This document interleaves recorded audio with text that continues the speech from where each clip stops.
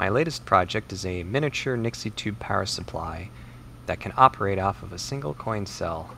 Let me show you how to build one of your own. First, order the PC boards from OSH Park. When you receive them, you'll need to use a file to clean the edges off to remove the burrs. Next, solder the component C1.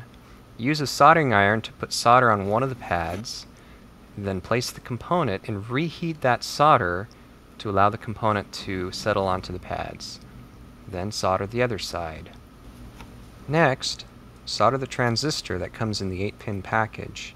Be very careful to line up the beveled edge of the package with the white line on the silkscreen. Again, I like to add solder to one of the pads. I can use that to position the part very carefully so that everything lines up. Once I've finished, then I get to solder the remaining pads.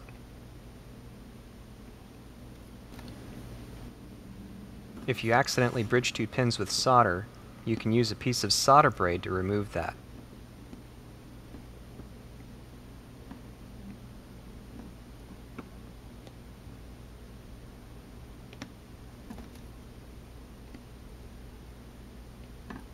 Time to flip the board now.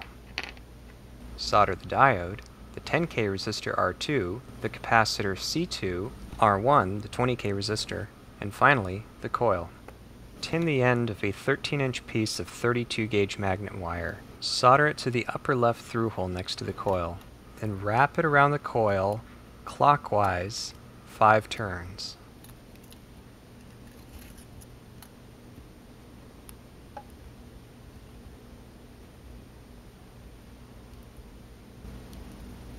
Then run the wire through the middle through hole under the coil and pull it tight.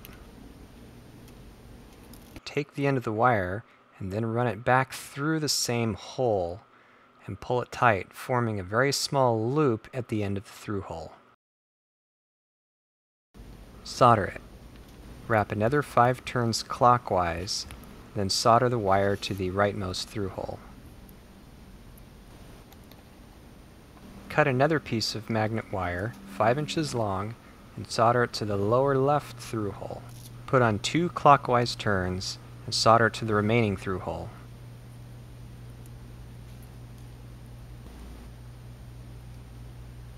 Solder in the inductor L1.